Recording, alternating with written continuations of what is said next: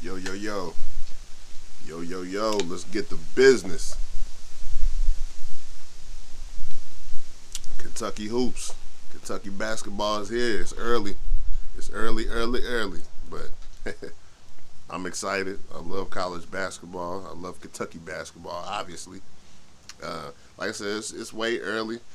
You know, a little exhibition game we just came off of, but it was a victory. We, you know what I mean? We handled business, did what we had to do. Um, Louisville Cardinals in basketball, not so much, bro. But we're gonna get a little bit into that later. You know what I mean? We're gonna get more into that, but not too much, of that. But Kentucky basketball, man.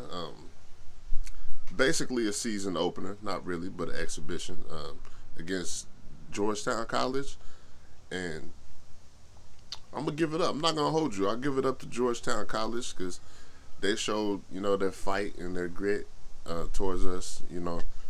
Everybody that comes in the Rupp Arena, or it wasn't even in Rupp Arena.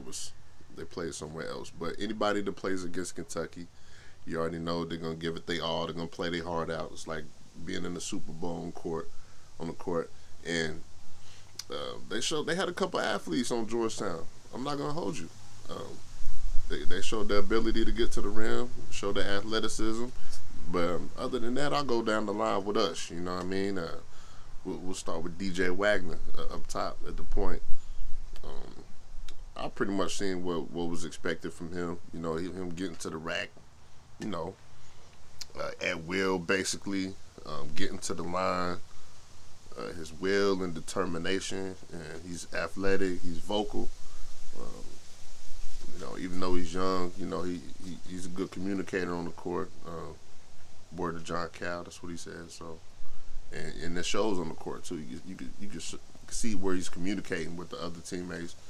And Reed Shepard, he played his heart out. He still played the team game. He had a lot of assists. He had a real nice alley oop to somebody. It may have been Jordan Burke or Justin Edwards, one of those guys.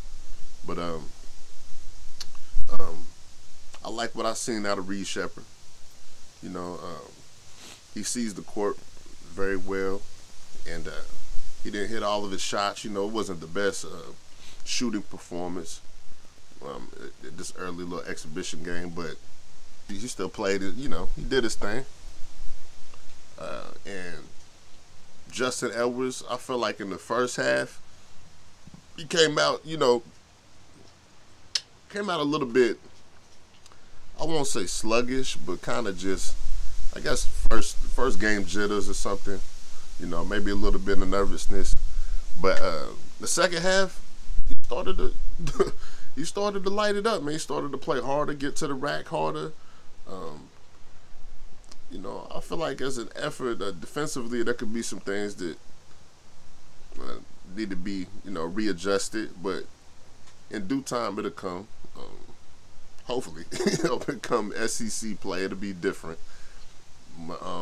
I like what I seen out of Justin Edwards. He started attacking the rim. That's what Cal wants him to do. He wants him to be that attacker, that slasher for us, and I feel why he wants him to. He's got the ability. He's athletic. He's like 6'8", 6'9", can score in multiple ways, and can be tenacious on defense as well with his length, and the way he can jump and stuff. And so I like what I seen out of Justin. I like what I seen out of Rob Dillingham. He showed out his quickness. He showed he plays with a lot of heart and his determination. He's determined to win. He's definitely a slasher, a scorer. Man, the shot selection, it's early. It's early.